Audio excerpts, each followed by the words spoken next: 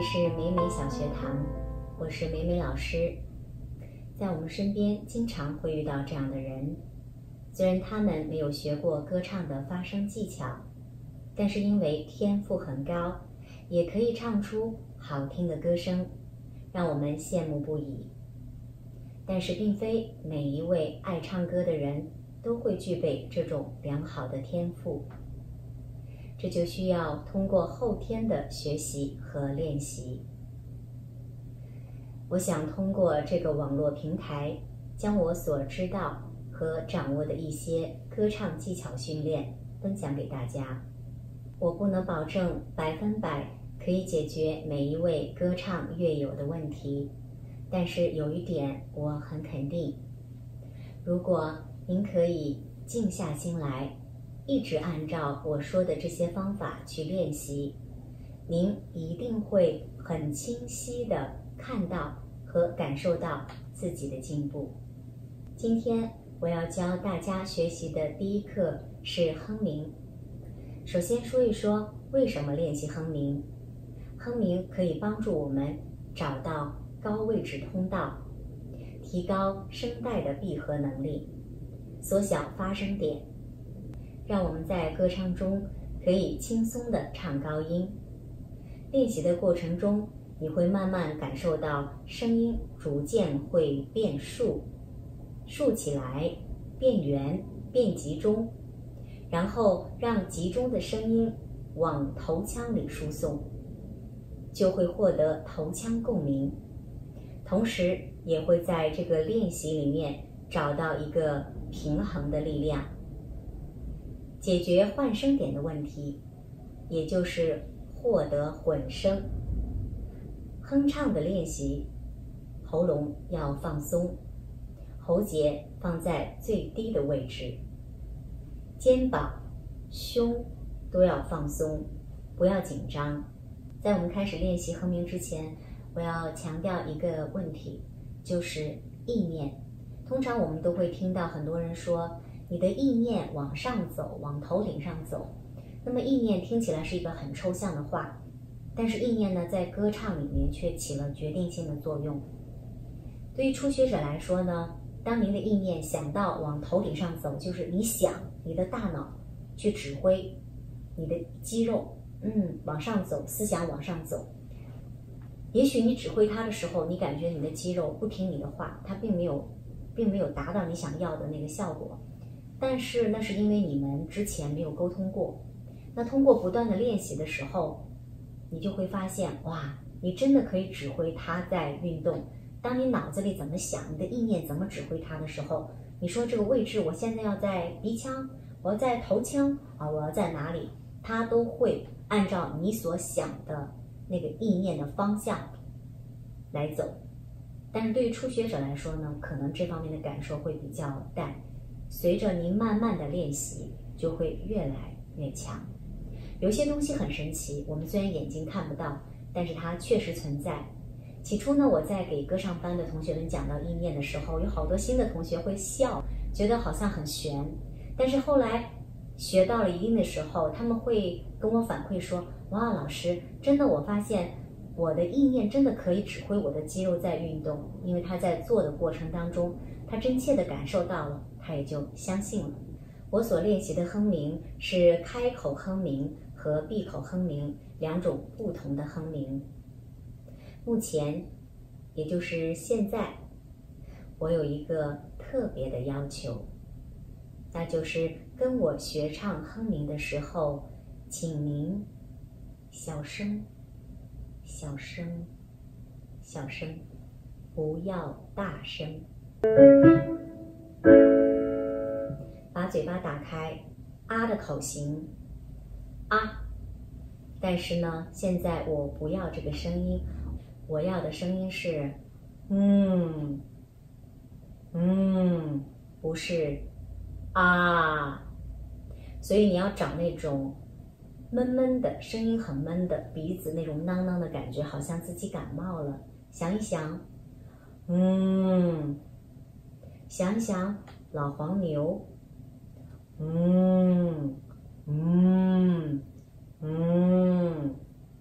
记住不是啊，我要的是检查一下你做对了吗？好，我们在这个音阶里面来一点一点往上唱试试看。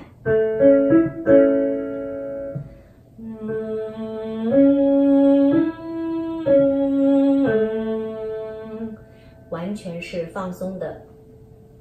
初学者特别要注意这个下巴和脖子这个地方很容易紧张，很容易纠结起来，完全放松。如果您是特别喜欢用喉咙唱歌的人，也就是这个部分经常喜欢用力的朋友，那请您这只手放在下巴这个地方，头低下来，眼睛看着下面，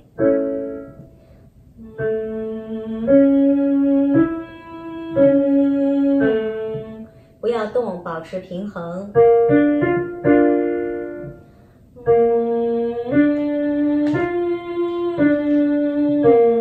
放轻松。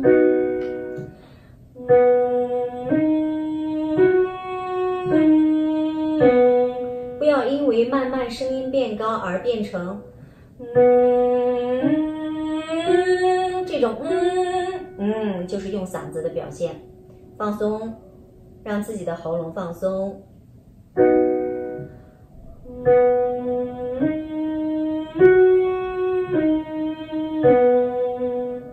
在这里要提醒大家，很多朋友觉得哇，我用力用惯了，梅梅老师，如果你不让我用力，不让我这样给一下力量，不可以的，我发不出声音来。我就告诉他，你从现在开始改变一下自己的观念，你就想一下，我一定要在放松的状态下，也要让它发出声音。那么也许刚开始，当你的肌肉放松的时候，真的发不出声音，也许发出来的是一个你意想不到的非常难听的声音，但是没有关系。最重要的是，我们首先要检查，让我们的肌肉状态是对的。所以我们再来一次。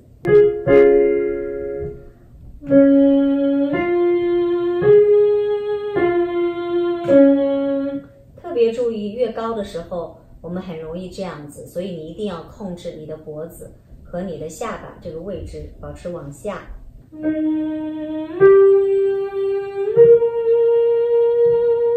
完全是放松的。现在我不要求声音很大，有的人会说哼鸣最正确的方式应该是也有胸腔，然后有头腔，有丹田用在一起。但是呢，对于那些特别爱用嗓子的人来说，如果你很注重这个胸腔的位置，这个地方给力量，你很容易就是又会用到你的嗓子和喉咙。所以初期的时候，我建议初学者先不要注重胸腔的部分，只要放松就好。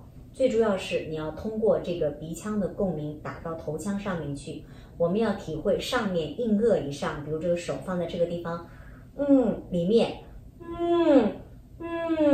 体会头腔的声音，而不要说想去 push 这个地方。这样的话呢，你就会比较很难练习。那么随着你慢慢的掌握，你的音可以越来弹得越高。那么也许有的朋友他不会弹琴，那么我们可以在我们的手机上或者是 iPad 上下载一些钢琴的软件，您只要在一个低音点一个，用手指点一个音，然后你就可以唱哆咪嗦咪哆，就是您不需要弹，只是点一个音就好了，然后继续一点一点往上走。那么在每个音阶里面练习呢，是我们练习的基本功，可是最后我们还是要落实到唱歌里面。那您可以将您喜欢的歌曲用哼鸣表达出来，也就是放着歌，我们不唱歌词来哼鸣。试一下独家记忆。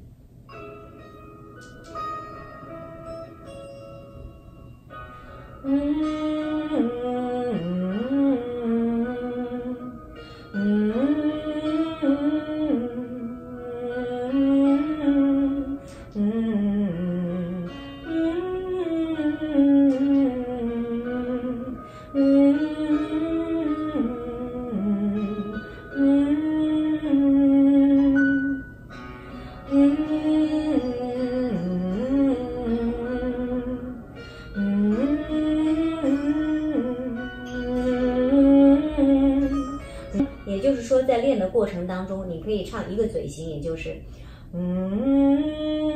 你也可以这样检查自己的声音到底对不对。也就是说，在哼鸣的时候，您可以把嘴巴动起来，比如说像吃东西一样啊，你可以这样。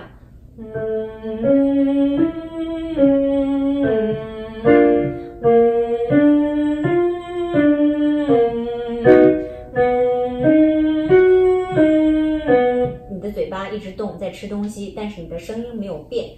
那如果是这样的话呢，就代表你的这个哼鸣是对的。假如说不对的话，你会这样，就会变，因为你的位置是在里面是不对的。那如果我们是 follow 是一个位置的话，就是你无论怎么样变，这个声音嘴型怎么样变都没关系，但是声音里面的哼鸣的鼻腔共鸣是不会变的。所以呢，我们主要是在这一点上要非常强调。那么这节课呢，主要就是讲一下这个哼鸣。我们大家呢可以回去的时候练唱您自己喜欢的歌曲。那我刚才是用这个独家记忆，您可以随便自己喜欢什么歌都可以练。但是在练习的过程当中呢，你就检查一条，是不是练习的时候您的脖子和下巴又撑起来？如果是这样的话就不对，一定要头低一点点啊，这样子，就像刚才我在做示范的时候这样检查。如果你的脖子和下巴企图往上撑的时候，你要把它摁下来，要习惯这个状态。那初学者在这方面会经常犯的问题就是这个问题。所以呢，在这一节课的当中，这个哼鸣对我们声音的放松，让我们能够获得一个共鸣点是非常重要的。因为喜欢用嗓子唱歌的人呢，就是声音很大。他们通常会这样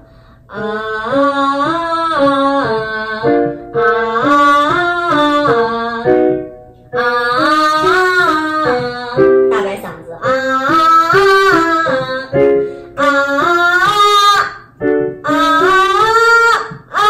就经常是这样的。如果你想一下，如果你有一个哼鸣的状态的话，